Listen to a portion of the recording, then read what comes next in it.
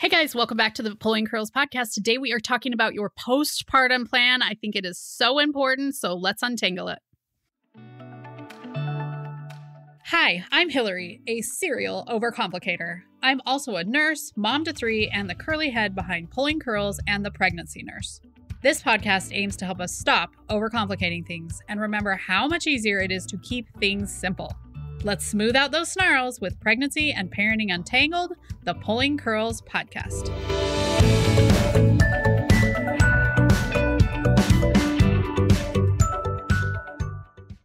Today's episode is sponsored by my postpartum checklist. You are going to want to make sure to grab that. It gives you all the things that you're going to need for your body after baby's born because it is so easy to forget those things when you're planning for all the needs of a baby. So go grab it.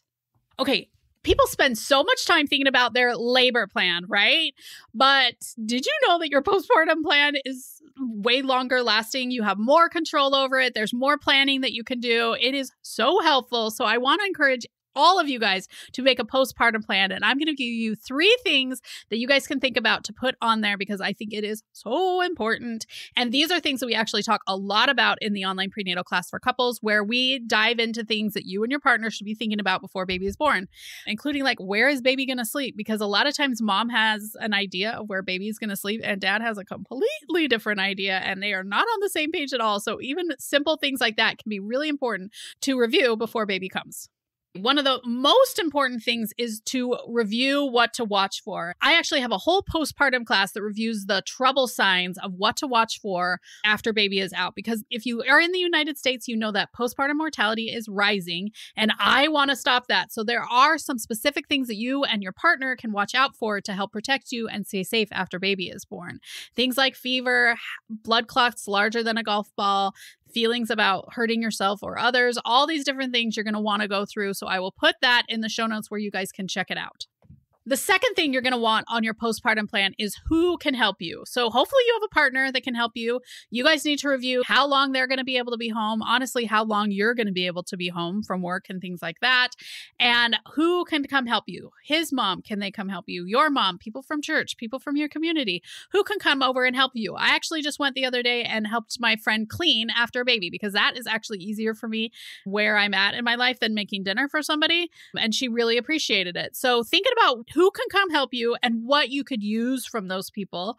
This isn't to say that people will always come and help like clean your house, but these are just things you can have an idea of. Yeah, that would be really great. And I was actually really glad that my friend let me come over and clean her house because she had lots of kids and I just think it was a great way to help. I think it would be really easy to have pride get in the way and be like, no, I don't want somebody to come clean my house, but I'm so glad that she let me come. And I felt really good going over to help her out. So who can come help you? If you don't get along well with your mother-in-law, she may not be a great option to have come in the first few weeks because that might hurt your mental health to a certain point. I wish I had had a talk with my mom about what I would have found helpful for her because it wasn't exceedingly helpful what she did do or how much she was able to do. So I think if we had had a little bit more open communication line about what would be helpful, I think it might have been better for both of us. I will say that my mom was so helpful on babies 2 and 3 because I had another kid and she was really great with the other kids. And that was super helpful. So our needs changed. On the first one, I needed her to come help me do a baby bath and things like that. On the second one, I didn't need that, but I needed somebody to reassure my other kids that life wasn't falling apart, even though it really was falling apart and it seemed like it was falling apart probably to them. Okay. And then the last thing is, how can that help you? Right? I think a lot of times we're like, how are they going to come help us with the baby? And so often it's just like, yeah, I'll come hold the baby for you. I'll tell you the baby's cute or I'll bring you a present. But how is that going to help you? One of the most important things that you can do postpartum is try to get 4 hours of continuous sleep in a few times a week in the first month of life. And that probably isn't going to happen in the first couple weeks of life, but hopefully after that, after your milk supplies come in and things are going a little bit better, you can somehow try and get 4 hours of sleep in. And that means using your partner. It might mean using your mom. Maybe your mom can put the baby to sleep, after you feed or something like that. How are you going to use those people to actually help you?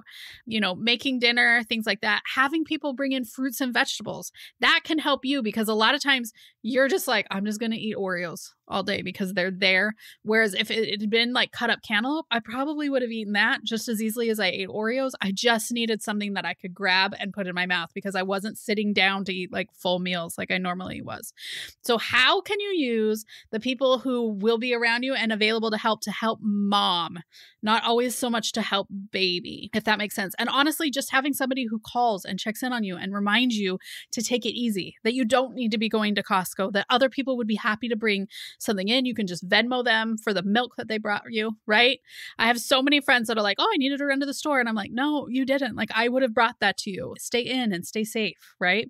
I do love the idea that you take a few days in bed once you get home, and then a few days around the bed, and then a few days where, you return to the bed very frequently. Some people do it, they call it the 5-5-5. So they're in the bed for 5 days, they're around the bed for 5 days, and then they're like close by the bed for 5 days. Because I think in the United States, one of our biggest problems is that we overdo it. We think, well, I'm just back to normal. I've just had a baby. I've got to return to regular life, right? Because a lot of us maybe have to go to work within 6 weeks or something like that.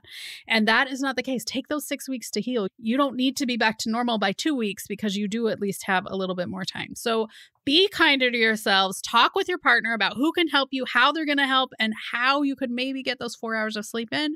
Those are my best tips. I hope you guys are going to make a postpartum plan and come join me in the online prenatal class for couples where we go over lots of things like this that can really help you get prepared for life after baby, because life after baby lasts a really long time, and labor, maybe max 2, maybe 3 days of your life, and parenting lasts a lot longer than that. So getting off on a good start on your postpartum life is a great thing.